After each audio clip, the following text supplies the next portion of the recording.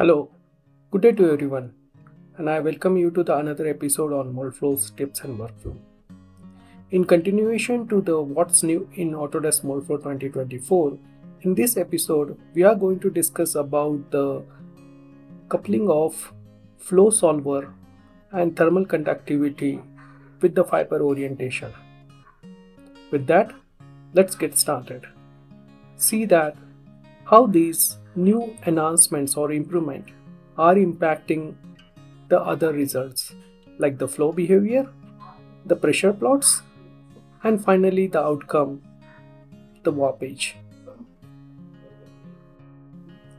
To know the difference between the effect of coupled analysis or impact of the fiber orientation on thermal conductivity and on the flow solver, I have run two separate analysis.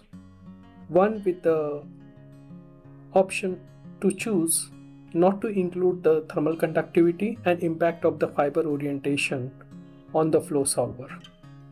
So this option was not available in 2023 and it is introduced in 2024.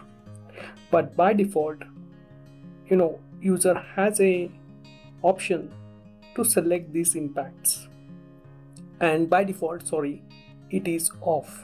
So once you go into the setting, when you are trying to run a analysis with the fiber fill material, in the fiber solver parameters, by default it is set to no.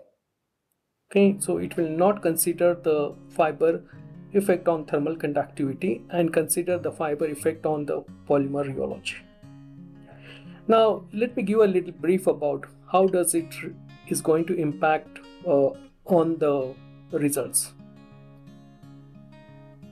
To the previous release, the thermal conductivity impact was not considered. What does it mean? That there was decoupling, or I would say it was considered as an isotropic effect. But with the 2024 release, the way the fibers are getting oriented, it will have the impact onto the thermal conductivities. In short, the direction in which the fibers are getting oriented will have a higher thermal conductivity versus the matrix. So matrix will always have a more resistance as compared to the fibers. Same is in terms of the polymer rheology.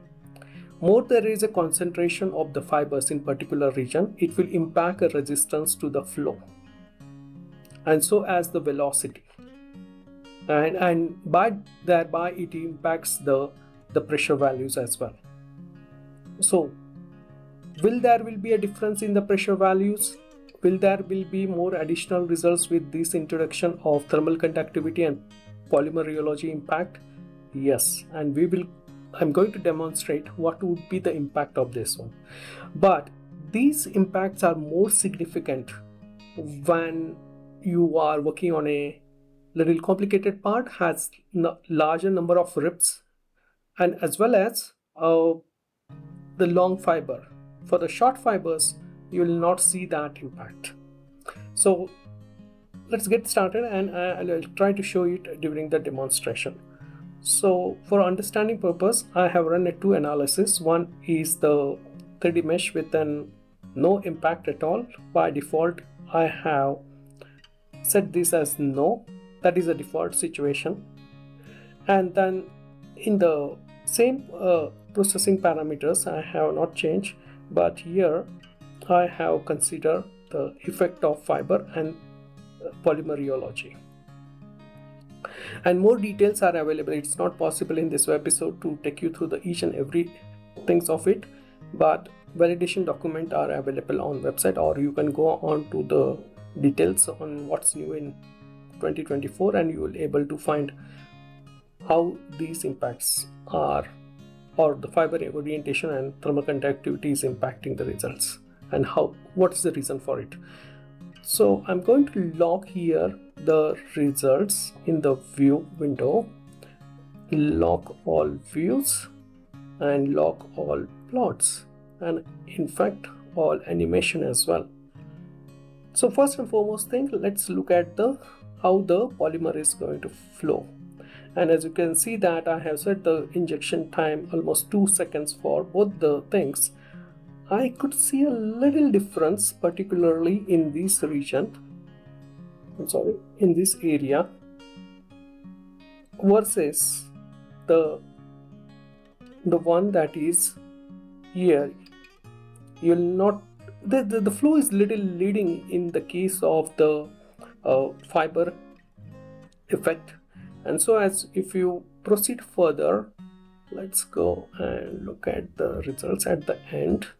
And if you go further down, I think you will able to see a bit of difference between the flow. And so as you'll able to see the pressure values as well, the difference in the pressure values. Now in the case of the fiber effect, the pressure is almost 10 MPa lesser than with the no effect.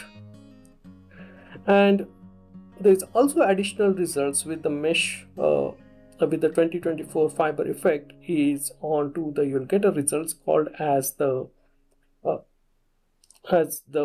fiber orientation tensor on the element, but thermal conductivity results is also available. So you can go onto a new plot and look at the thermal conductivity results.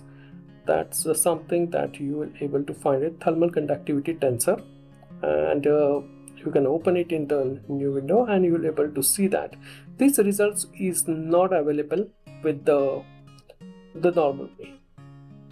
So wherever there is a high fiber orientation, so you will absolutely have a more thermal conductivity, and thermal conductivity across the thickness would be less in that region. So it will be offering more resistance. And let's go back to our comparison view. And let's look at the